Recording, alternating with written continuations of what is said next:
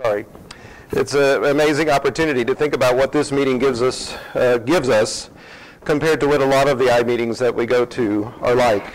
Those are good, but in some ways this has got a very unique place in what we as ophthalmologists, clinicians, mission agencies, missionaries have to experience. So I'm glad to begin this time and talk with you about a topic that's a bit difficult, and that is the issue of success.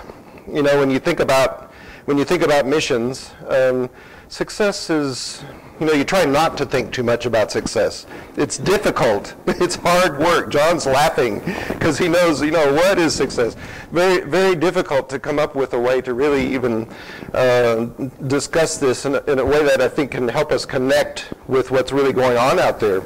One of the things that's a distinctive, in other words, of this meeting is the chance to actually talk about what's real, what's really going on in the trenches when we deal with patients who really do have issues, not just medically, but are impacted by their belief systems, by the faith that they have or that they don't have, as we talked about last night. And this is a chance to, a meeting where we can dialogue about that, put those ideas together and try to put them into practice in some way. So these are, what I'm going to talk with you about this morning are just some ideas to help us to kind of set the framework and for us to move forward in our discussions this week. A lot of the talks today are on development of missions and the development of different ways of impacting our world. Engagement, as the title of, impacting our world, as the title of this session is. So it's a good opportunity to hopefully explore this with you a little bit. Make sure I've got the right, yeah. So here's what we all want when you think about success. We probably all want something similar. We want to say we did lots of surgery. We want to be out, if we're going to invest our time in some sort of a mission program or a project, we want to say we've done lots of surgery, that we saw a lot of people that we impacted their belief system, that they maybe came to the Lord, or they maybe had some new way of looking at where they are on their faith journey. We want everything to go according to at least some sort of plan, maybe not a perfect plan, but at least there's some sense that, yeah, we kind of went like we thought, and we established some good relationships, and maybe my life was changed too. So when we come back, we think that was a success. It really impacted me. And we saw people that were so grateful, and that compared to what we deal with in our practices day to day, sometimes it gets a little old when you have people who don't like what you did for them. But when you're out doing one of these projects, oftentimes it's quite the opposite. They're very grateful for what we bring. So that's really wonderful. And then last, we survived. Even that is a success. We made it. We all went. We all came back. It's a good thing. We were there and we helped a few people in the process. And not only that, maybe we've got some extra money left. We can do this again. That's the bonus. So that's what we'd all like. But here's what sometimes we get. We thought we were going to do a lot of cases, but they only found a few. They just didn't tell you until you showed up. And there was only 5. There was supposed to be 500, but well, there were problems and the weather was bad or whatever, so there was only 5. And we really didn't see anybody impacted. We don't know if that it really had made any difference at all in what they believed. And our plan was, we thought, a good one, but it really didn't jive with what they thought was going to happen, and it completely fell apart. And our main contacts really only seemed interested in our money. By the time we got there, it sounded like they were really interested in what we were doing, but really they just had their hand out, and this was the chance for us to make that personal connection so we could give them something else. And I came back actually not built up. I came back pretty bummed. I came back discouraged by the whole thing. And the people really didn't seem all that grateful, as a matter of fact. They kind of were disappointed that we didn't do more. You mean, this is it? This is all you came to do? What about this? What about that? And we lost a team member maybe and had to leave early. And I don't mean necessarily lost like died, but even though I've had that happen. So it's no laughing matter actually when you think about the seriousness of some of these situations. And we don't have the resources to do this again. hopefully no one has had all those bad things happen at the same time, but sorry if it has happened to you. All of those things come together in one giant, colossal, terrible, no good, very bad mission trip. That can happen, but most of the time we experience something that doesn't go according to plan. And so we're left with this dilemma. When we get back, we want to report. We got to tell everybody, oh, here's what we did. This is the report we want to give, but this is something on this list is the report that we really ought to actually give, and that's not the one that we want to give. So we're kind of in this dilemma sometimes about how do we honestly and realistically represent what we've done and still make it clear that this is something that we feel compelled to do. It's something that God wants us to do. So I want to talk to you about the optics of a mission program. How do we look at these things? Through what lens can you look at what you're doing and kind of put in perspective maybe the success, not just in terms of immediate achievements and immediate problems or challenges that you had, but kind of stand back a little bit and take a look at it through these optics. The first one is to think of the mission program as, you can think of it as being a durable progress or a durable program. Could be sustainable, might be scalable, or might be missional. Those are kind of the four categories I would challenge you to think about with me a little bit this morning. So when you're looking at whatever it is you're doing or whatever you're thinking about doing, there might be four categories that you could consider. The durable category means that it's something that's had a proven ability to survive. Lots of programs out there like this. They're really driven by a personality. It's someone's passion to do such and such, and may not be any more than that, but it survived for a long period of time because it was driven by that person. So it holds on. As soon as that person is gone, you can imagine that's kind of the end of that program. That's okay. That doesn't mean that bad. I'm just saying that's one optic with which you can look at a program. Secondly, you might see it as something that is sustainable. That is, not only did it survive, but it actually was thriving. It actually moved forward. You could see that there was growth. So the main metric is economics, that there was enough, trade happening within the program, patients were paying something or however you want to look at that, that economically was something that could continue on. It usually involves a broader base of local leadership. So it's no longer just that one guy or one lady that's driving this project. Now it's something about a bigger picture, something about a shared vision with others. And hopefully oftentimes that's people that are local to wherever the project is going on. Third, you might think of a scalable project. This one now is not just thriving, but you can see that you could actually multiply it. I'm going to talk about this a little bit more in a minute, because in some ways this has kind of become the gold standard, so to speak, for mission programs. If you're out there talking in the health community, the developmental community, or the NGO community, and what they want to know is that either it's sustainable or it's scalable, one of those two. If it's not those two, then it doesn't quite, it's not quite there. I don't agree with that. I'm just saying these are the way that people kind of look at these things. And when I say driven by industry, what I mean is that now that you've taken a single thriving project and you've taken it to another level, you've gone to scale with it, now there's an infrastructure that's required. There's something more involved to get that to keep going. That's what I mean by industry. So I'm not talking about becoming a company necessarily. I'm just saying that it's more an industrial process now. It's more driven by that industrial process. Missional, the last one. This is something that shows up that's proven. It's a proven ability to love. I didn't know how else to say it, but it's a way of looking at a project through the eyes of what its character is like, not the economics of it. So durable, sustainable, scalable are all in some ways connected to industry or economics in some ways, and personalities.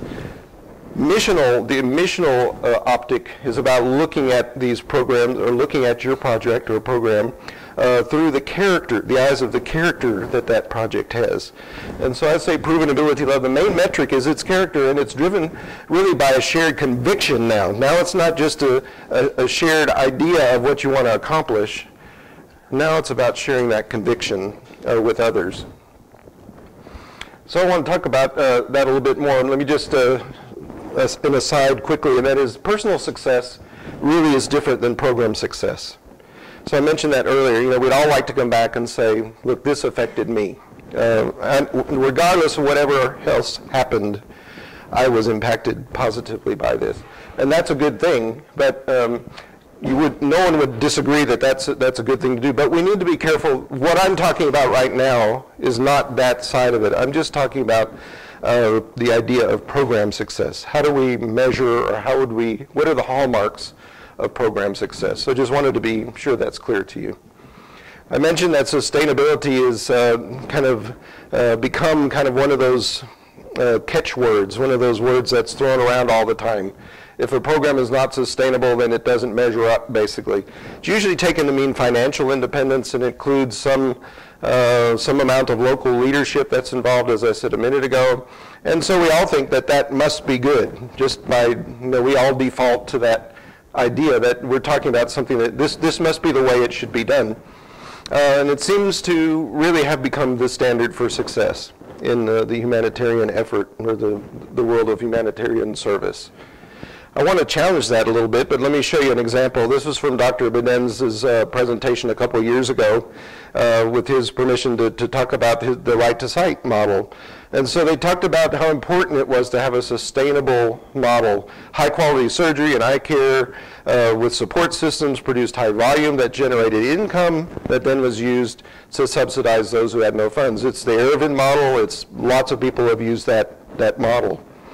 And he said what requires is you've got to have good surgeons, you need to train them properly, you have to have good management, and the community health worker training to mobilize the patients, and then you provide the equipment. So it's a doable thing, but I want to take a closer look at it for just a minute. Look at what sustainability means. This was from Mogadal. He's kind of considered like the father of sustainability, so to speak. He wrote a number of articles in the textbook about this topic, and he kind of launched the whole sustainability idea back in 1994. The long-term ability to mobilize and allocate sufficient resources for activities that meet individual or public health needs. So it's the long-term ability part of it that makes it sustainable, and it's about meeting those needs.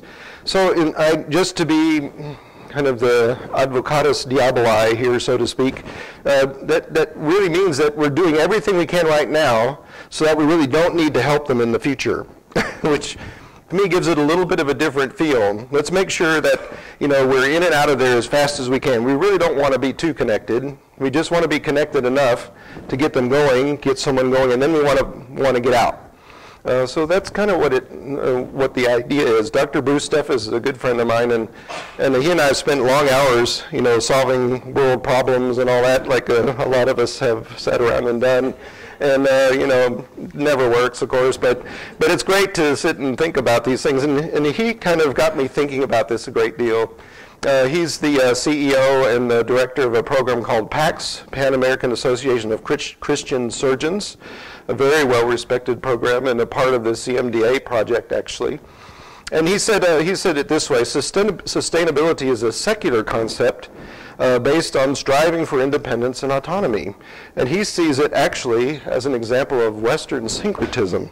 It's trying to make our values fit somebody else's way of doing things, is how it. So, it's interesting to think that we need to be careful when we assign success as one specific thing and not really think about it. I just want us to think about it, is all I'm saying. So what are the program hallmarks of a success? Well, let's take a minute to step back to a lot of us have a Christian heritage in here, or a legacy that goes back in the Christian faith, and think about how maybe God did this, because he actually did. He established a durable mission program. He sent Jesus, at least that's how we would look at it. We sent Jesus as his ambassador, as his son, to deliver a message, and that message was to be durable for all time.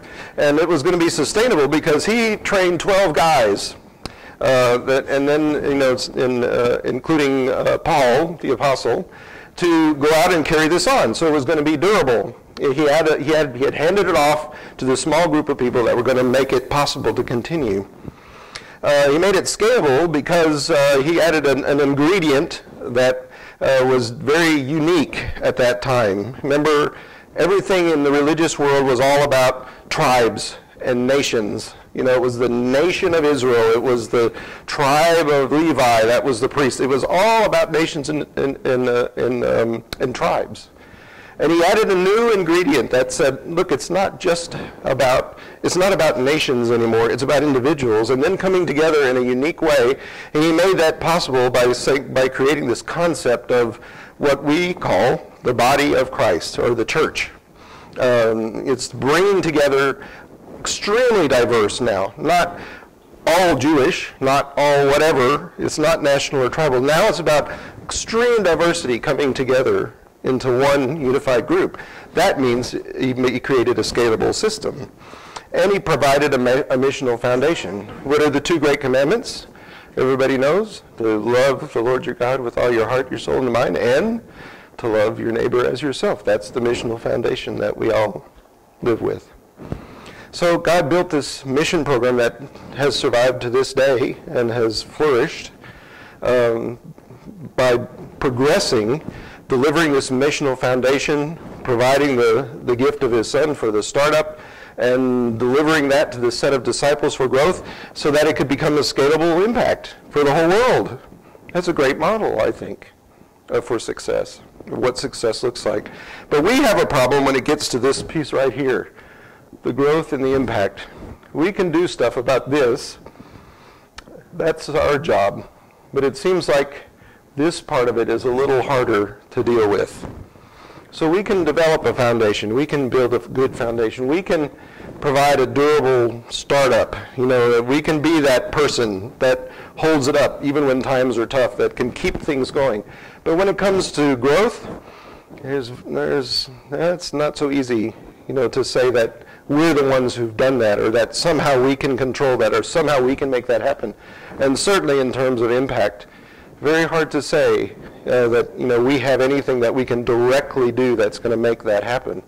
So I like to see it as two jobs that are working side by side. Our job and God's job. He's working side by side with us. And that's the partnership we were talking about last night some also. So it begins with us doing our job well. Make sure we establish the foundation. Let's talk about that for a minute. And I want to give you a concept that hopefully will help you as you think about these issues. First, the idea of flexibility, being responsive to varying conditions, allowing for unknowns that are part of every project. Develop a sense of flexibility, an idea of flexibility. Develop a sense of accountability. That is the willingness for audit, for actual real evaluation of what you're doing and how it's going. And not the illusions that we sometimes want to live with, but the reality of what's there. And then be careful to always provide some kind of follow-up. Do it with integrity. Remember that consistency is important. People will know if you're consistent with what you say, what you do, and then what you believe. I like to think of it as wearing one hat. To me, I could summarize last night's talk and say, well, we should all wear one hat. We ought to have on our hat of being a Jesus follower all the time. You just put the hat on, you leave it on. That's it. That kind of pretty well takes care of the whole picture. I know that's simplistic, but it kind of takes care of the whole picture for me in some ways. Behave the same. If you have like, okay, I'm going to go out and do missions now, and you know, so you leave your office, and now you're a certain way out here, and then you come back to the office. Everyone at your office is, oh my gosh, he's coming back. It was so nice when he was away. You know, now he's coming back, or she's coming back, and okay, everybody, hold on. You know, it's going to be one of those days. He's going to be upset because now he's overworked because he was on his mission trip, and now he's really frustrated because there's too many patients waiting. And don't do that. You see that you just shot yourself in the foot. Seriously, you know, when that happens, and be careful that you keep that hat on all the time. And you don't just selectively wear your hat when it seems like a good idea to you. Be sure that you always involve a team. You've got to have mutual support. My wife and I left practice 2004, and we had determined that we would not go into full-time mission work unless there was a team that went with us. We would not do it any other way. And so, and I even heard last night, he said, do you have someone praying for you in your practice today for those patients that you're going to see? What that means is he's got a team. Walt has a team that works with him. I don't know who the team is and how he developed it exactly, but I can guarantee you he has a team of people that are working with him because of what he said. It's the same for everything. We ought to have a team concept in what we do, a community of involvement, not just the Lone Ranger going out there to do that. That has worked very well for us over the years. So it gives us a chance to live the principle that a project is always more than the sum of its parts, or it should be. That's the concept here. And lastly, honesty. Be sure that you stay honest about the finances and in your messaging about what you're doing. So this is a faith foundation, I would call it, F-A-I-T-H. It may be an easy way to hang on to these, these 5 principles. And regardless of whether you're Christian, not Christian, what your background and what your heritage is, most of us share a Christian heritage here, but not all. And regardless, though, of what it is, everybody, I think, needs faith involved in what we do. If we heard anything last night, it was that, look, I don't care who we are wired as human beings to need some element of faith in our lives. And it's always just a matter of exploring where that's headed, and we're on that journey to explore that. So these are the 5 things: faith, accountability, integrity, team, and honesty. And I encourage you to just use that as a way of thinking about the foundation that you would build. And by the way, there is a strong correlation between this kind of a foundation and what we could all say is success. A durable startup, just quickly be ready and able to be the person for the program. That means somebody needs to have that level of commitment that will carry it through. I see this in people who have things going, all the time. The ones that seem to make it are the ones that have that strong, there's someone there that's a champion. There's someone there that's got a strong commitment. You may be that person. But at the same time that you're being a champion, you need to be ready to be a follower. There's a real paradox here, right? Just because you're the champion doesn't mean, you're the Evel Knievel guy. Woohoo! Everybody could care less about what anybody else is saying or what the bigger picture is. That's not what I mean. So it's at one hand being a follower, and the other hand being the champion. And those two things actually work exactly together. Be ready to articulate a vision and set a direction. Even if you don't know all the facts, that's okay, because you won't know all the facts. We're limited, just by definition of being human. We're limited. So set a direction even if you don't know all the facts, and be prepared to take a risk. Technically, maybe. Financially, spiritually, there's some risk involved if you're going to do some kind of a program, I can assure you. You can maybe pretend there isn't and try to minimize that, but I can tell you there will always be some risk. So once you've developed that and built a foundation, then the only thing needed for success, I would say, is that your person is willing to stay on that path. Because once you're on that path, granted it's a fairly narrow path, but once you're on it, I really believe that that's when we see things happen. That's when the parts of this that we can't control come into play. That's when the story that's bigger than us comes into play. That's when all the things that have been happening around us that we didn't even know about suddenly show up. Maybe a little bit at a time, maybe in a big way, but they show up and help us direct what we're doing. My personal scorecard, I set as one of my objectives for this talk to kind of give you a scorecard. How do I know that I'm still on that path? So I've done the hard work, I've established the foundation, I've been willing to be a champion and be a follower. How do I know that I'm on that path still? So this is my scorecard for whatever it's worth for you to look at. So am I meeting the goals of those in authority? As I said, I can be a champion, but I also have to be a follower at the same time.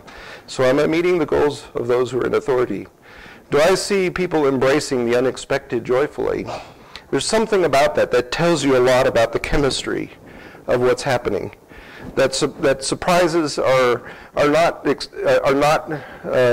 encountered with fear and with anxiety and with reluctance. They're embraced with joy and with expectation that something new is happening.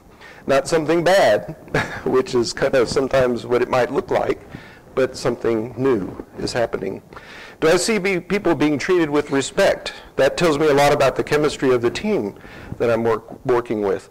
How do they treat each other? How do they see me treating them? How do they treat me? How do they treat the patients? So I look for respect. That's an important part of this scorecard for me.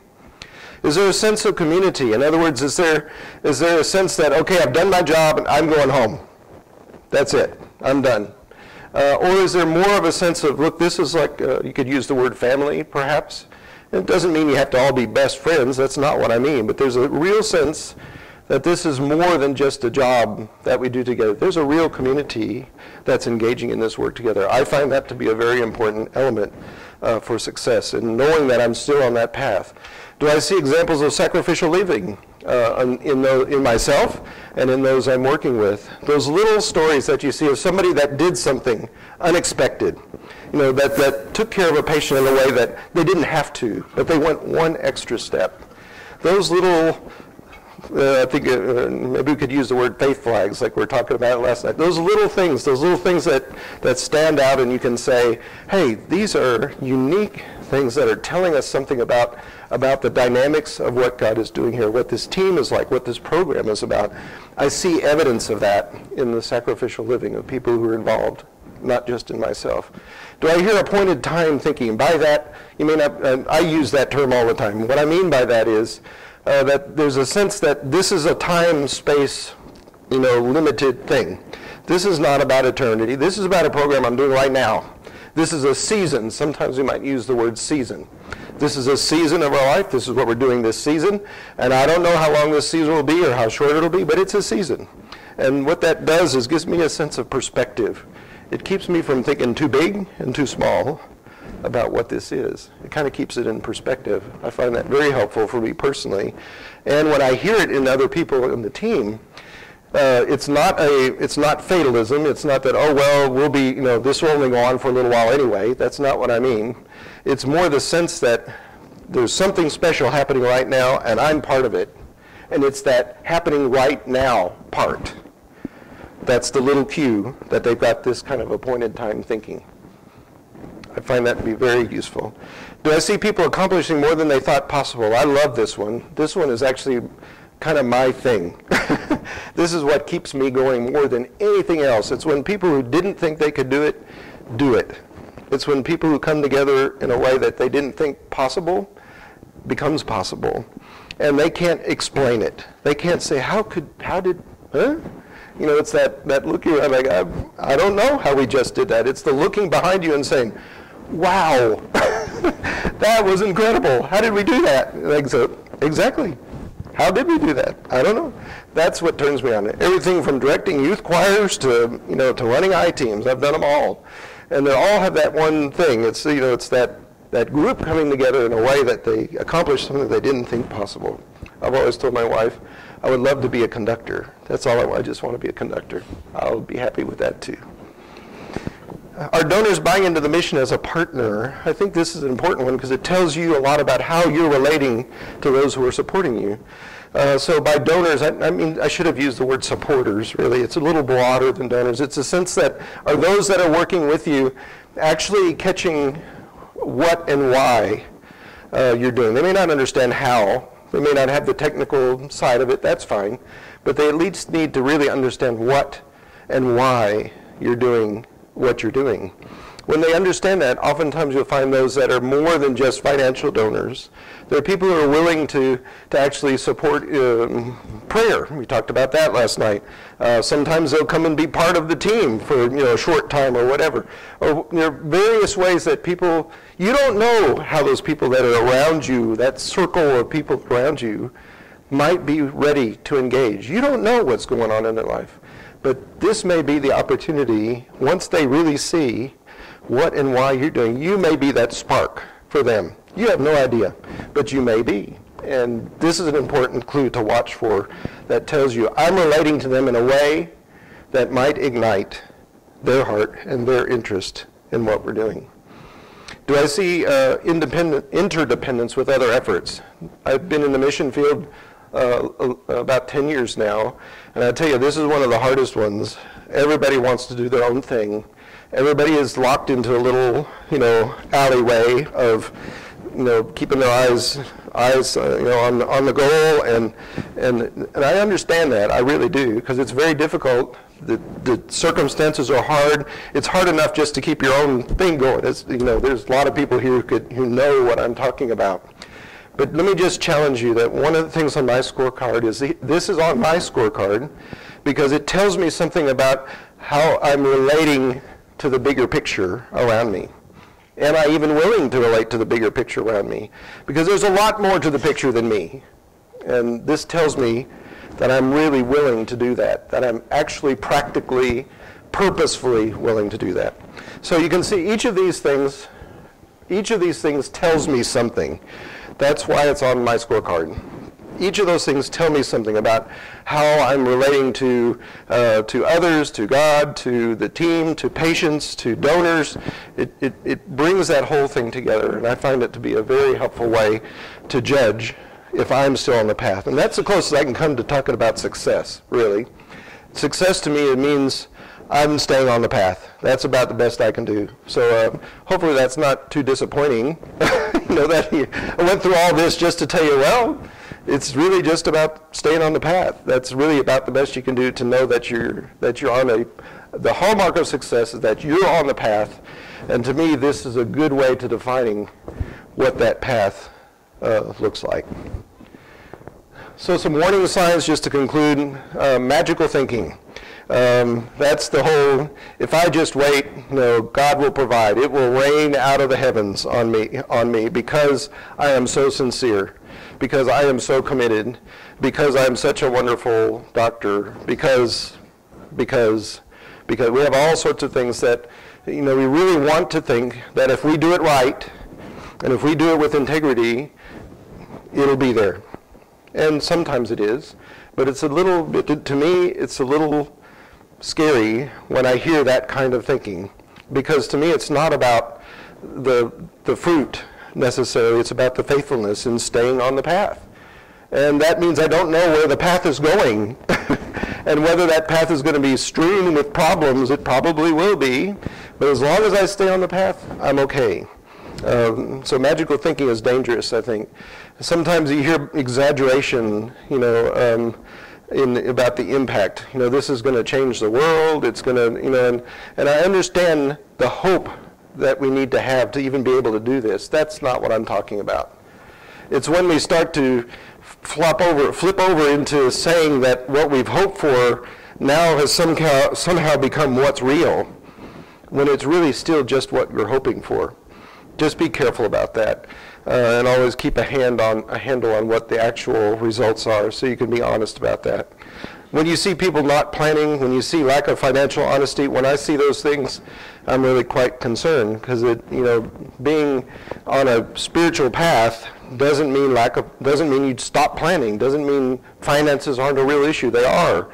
The sort of the independent mode to me is a little worrisome when I hear that. Or if there's lack of accountability, people doing things without any awareness of what they've done at all. They just know that they went and they conquered. They came, they conquered, and they came home. That's kind of how they see it. That's not what we're talking about. That's very worrisome when that happens. I love this quote.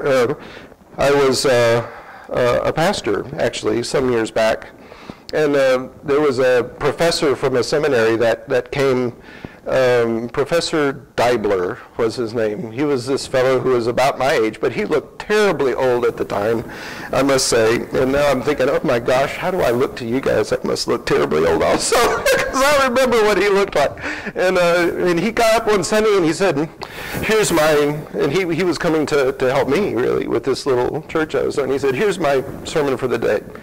And he got up, and he was very, one of those guys that you just, you want to listen, you're all ears and you're ready. And he says, expect great things of God. Attempt great things for God. Amen. And he sat down. And that was it. That was his whole sermon. And I tell you, that's the one sermon of all the sermons I've ever heard, which have been thousands. That's the only sermon I remember. So maybe that's a lesson too. It's a good short, perhaps. too long today. But this was, to me, was a great example of the willingness that we need to have to step outside. You know, you hear the term comfort zone all the time. But let me just challenge you to say that unless you're willing to just be a little outside that comfort zone, you don't have to be far outside it. But if you stay inside, I can assure you that there'll be very little chance to really make a difference. If you're on just outside it, maybe you're way outside it. When we left our practice in 2004, I felt like I was going into the dark, like into no man's land. It was quite a scary thing for us. But it doesn't have to be that drastic. But if you're just a little outside it, I think you'll find that's where you can make a difference. So I just ask you today to consider, are you far enough outside to make a difference or not? And maybe we can end with that.